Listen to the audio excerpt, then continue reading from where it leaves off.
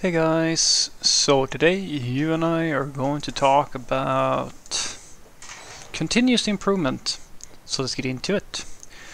So the question in question was, hi Frederick, as a software engineer, how would you continuously improve the software that your team builds? Well, I'm a big fan of the Boy Scouting rule. It's actually funny because I was telling my few people that I work with today, we have these weekly little get-togethers where we talk about code and how things are going and share like how things work in their various teams because we're cross-team community.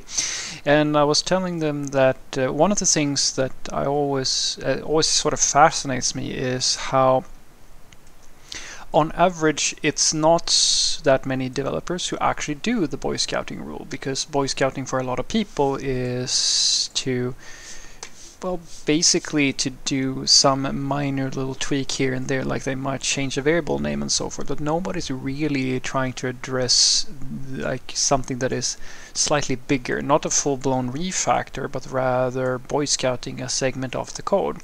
And so I gave them an example of where I was doing this thing, because I was explaining to them that one of the things that usually happens when you're dealing with a project that has sort of started falling away from good practices and so forth, which can happen, and in some cases in very many cases actually, you get handed such a project, is that you just continue doing that.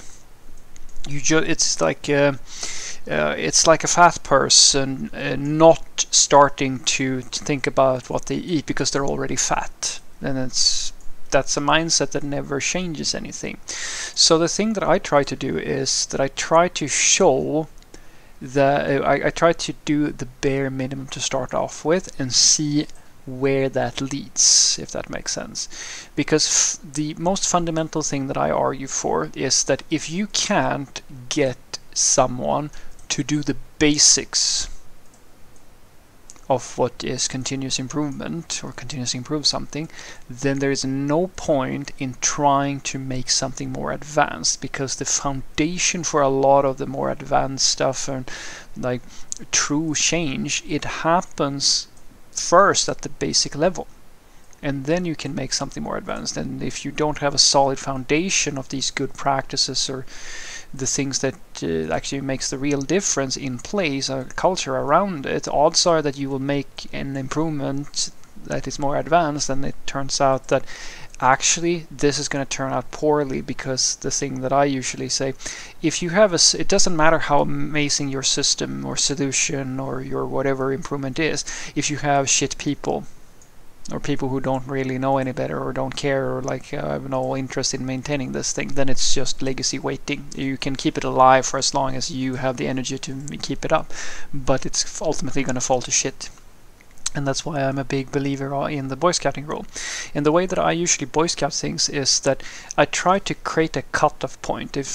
My favorite example is, I've had that conversation with many software developers where they update a component, and in my code review I tell them it would be real that this entire component is untested, or like this thing that you just added, it would be great if you wrote some tests for it.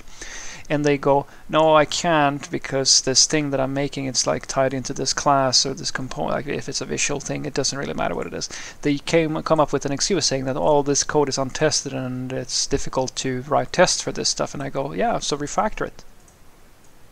And then potentially other excuses might come, but if they do the Boy Scouting thing, they will actually restructure the code so that it is testable. And that's always a risk for a lot of software developers, because now you increase the scope of what could potentially break, and you don't want to take out on that risk.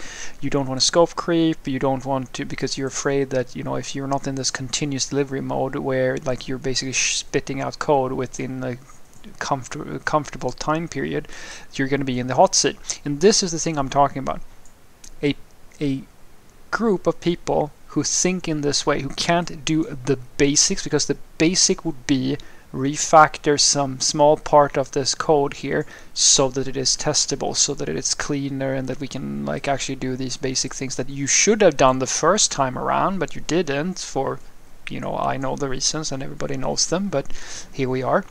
and you don't even try to make an improvement once the problem is there, like you have the chance, you have the opportunity, you're actually working on this thing, then that indicates to me that this is not a individual who's going to do all that much in terms of like help out with the continuous improvement.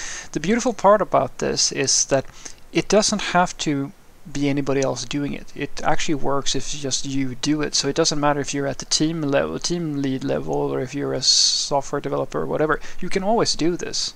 You can always say that no, I will not fall into shim programming, and unless somebody tells me that no, don't do this, or like we are against testing, or like we are against a quality process or something like that, well, then practically everybody can do this, and they can start right now. It's, in a sense, at a very super philosophical level, it's the same thing. What is that old saying? If you want to change the world, start with yourself. This is what I do. This is how I continuously improve the software. And then I have a lot of other tricks where, you know, I have what I like to say like a base setup that I know that is going to work for 100% of the time, of practically for every team. It's the basics, as I said, having linting, having type checking, having a CI pipeline with automated testing, etc., etc., all these sorts of setups, and then even like work process related things and so forth, that always works. These are usually, I've said so to a few new team leads as well, these things are going to give you 80% of the value. But before you get into the continuous improving of software, you have to sort of realize that the problem with continuously improving on something is that it requires you to truly understand, if you're going to do it in a sustainable way, to truly understand when you have a good idea and when you're just hyping tools, or if you're like falling into a fad or something like that. And that's why I so strongly promote the Boy Scouting rule, because the Boy Scouting rule will breathe in a culture of continuous improvement within your team, which means that anything that you do decide to put your efforts into, if you want to do something bigger and so forth, is more likely to be sustainable. But even, as I said, to me, most of that stuff is like the 20%. Those sorts of improvements are usually nice to have. This is critical. This is the sort of stuff that makes the difference on a daily basis and like the entire lifespan of the project. And it's so rare that I see software developers like feel that is important. You have an army of people who are very excited about showing you their new awesome framework or their awesome new tool or utility function that does something cool and magical. But ask them to make sure that the code has the proper test cases and that it's working properly. Fuck no. Unless they have to, they're not going to do that, especially if they didn't write the code to start off with. So what I want you to take away from this is that the way that I continuously improve code is by Boy Scouting, because it is, in my opinion, it's the bare minimum you should start with, because it leads to greater things. Most of the like continuously improving software type of stuff, it's big scope sort of things. It's stuff that you do once or twice. You put them in place when it really matters. Some people are like, they're addicted to this, where like they're in a constant process of migrating to something, or a constant process of adopting some new framework, some new tool. And usually that actually turns out, in my opinion, it's sort of like, you know, those reality shows that are so real, where like every week there's like a big new thing that happens for like the ice road truckers or some pawn shop dude. Well, you know that it's fake when like these gigantic monumental things happen every single week, because most people go their entire lives and have maybe just a few things happen that are interesting in their life. Having that so regularly isn't really realistic, and it's the same thing with software.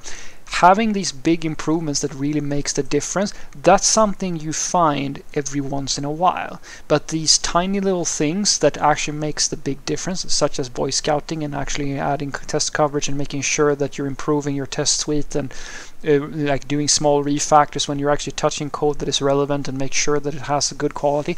These are the things that make up the everyday and should make up the everyday. It's, as I like to say, if you want to make an impression on someone or a connection with another human being, it's the tiny conversations, the micro conversations and the FaceTime that makes the difference, not the Christmas party that you have once a year, or like that one time you go to dinner with each other. These are not these are the big things that dot a landscape that should be built on a good foundation of smaller things. And the most important thing, usually I argue, for continuously improving software is the Boy Scouting.